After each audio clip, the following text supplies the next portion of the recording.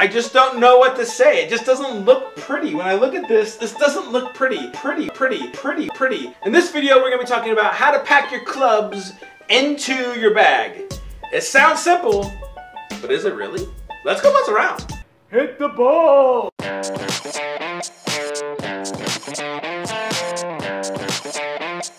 Boom. Hey guys, David Folk here, and on this channel we talk about golf club reviews, golf gear reviews, instructional videos, geek speak videos, and fun little tidbit videos just like this one. So if you guys are new here, consider subscribing. Now, as we talk about packing clubs into your bag, there are really two schools of thought. First is going to be putting them from driver, middle irons, and wedges down below.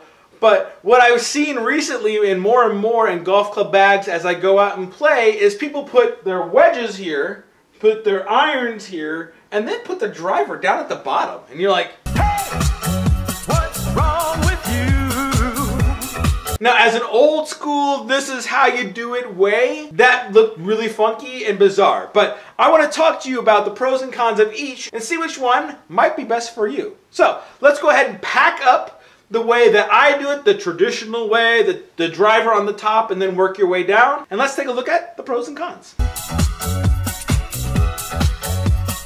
Hey, what's wrong with you? All done? Let's take a look. Now guys, as you take a look here, some of the pros that I like. First of all, I like the way it looks. Second of all, it's easier to grab my driver out. I have my putter up here as well. It doesn't get caught on anything. I like the progression. It's easy to pull out clubs as well. It makes it look nice and orderly and tidy. This is what I always play with. I like the way it looks. However, one of the biggest cons that I have is going to be when I pull out, like let's say a 7-iron. If I just yank it out, you can see I bonk my driver. And it's really annoying that I always have to protect my driver and pulling it out to make sure that I don't get scuffs or anything. Pulling clubs out, you can see that I hit them all the time, which is why I put head covers on mine. I'm one who doesn't like to ruin a $500 club with bumps and scrapes. I like to maintain a trade-in value to be able to get the top dollar for it, so if I want to try something else out, I can. So now I'm going to take out the top row and the bottom row, flip-flop them, and we'll take a look at it, check out the pros and cons of that setup.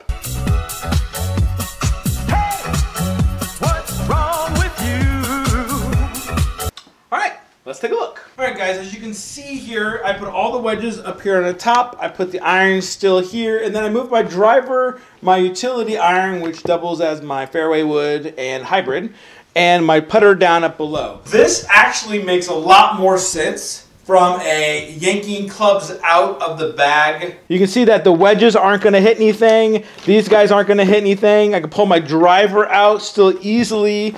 There really isn't anything that's going to cause any sort of damage to my clubs here, and that's actually really nice. I like the utilitarian version of this. The only thing I could see with is going to be my putter. As it pulls up, it hits those irons. Then I probably just move my putter back here and have them back there so that that would work a little bit better. But overall, guys, this makes a little bit more sense to me for a utilitarian purpose because it's not going to hit anything.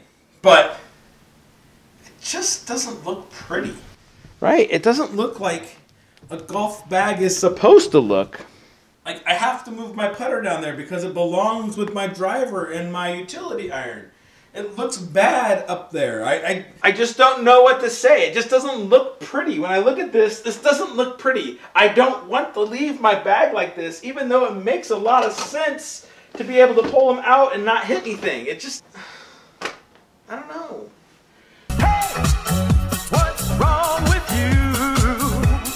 So guys, post your comments down below. What strategy do you use?